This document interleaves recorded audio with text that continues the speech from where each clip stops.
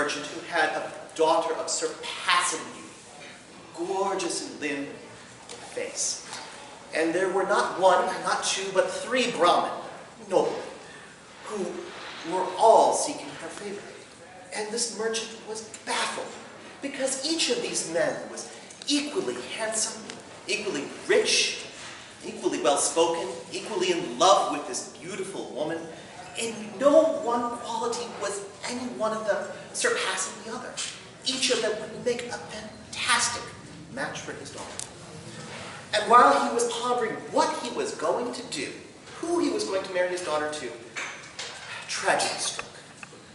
The merchant's daughter went down to the river to gather water, and she encountered a serpent with such surpassing venom in both its heart and in its fangs that when it saw this beautiful woman, it immediately rose up and bit her and struck her dead. Well, the tragedy was such that each of these 3 Brahmin took it very hard. When the daughter was placed upon the funeral pyre, the first of them flung himself onto her body and burned to death with her, seeking to be with her in paradise. The second set up a small hut near the place where she had been taken from us, and there he lived as a hermit. Well, the third took up a mendicant's bowl and staff and wandered the world as a beggar, seeming to remember her. And as he traveled, he found himself on a mountainside where he encountered an ogre family. Ogres being both very mysterious and wicked and knowing many potent secrets. He was sitting by the fire and the ogre child was stirring the soup. The ogre wife came in and said, "Why, you've burned the soup again, you stupid child!" He reached down and picked up a knife and sliced his head off. And the Brahmin was a bit taken aback by this behavior. He said, "My goodness, woman, what have you done? You just killed your son over the burnt soup." And the ogre's wife said, "Oh, it's no problem.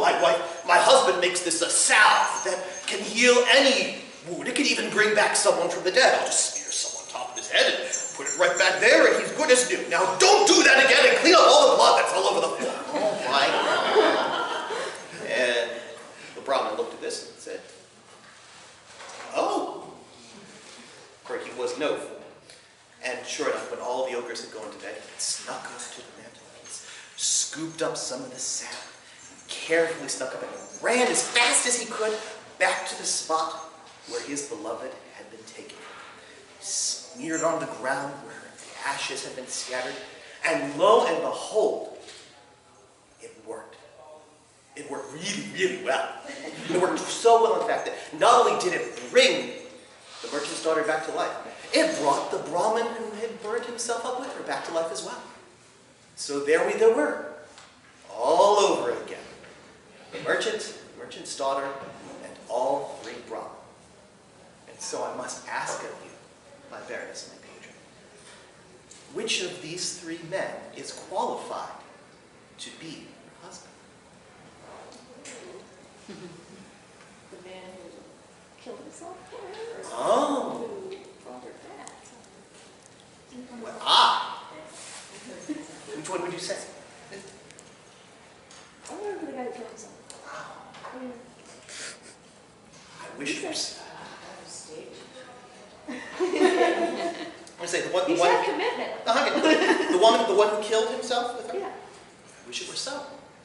But you see, when the man came back and smeared that ointment into the ground, he brought that daughter into life.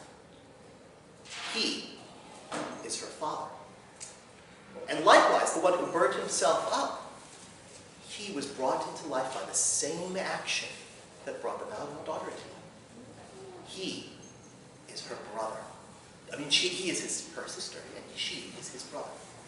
So the only one who is left who can possibly marry him is the hermit who stayed there the whole time. This is my tale.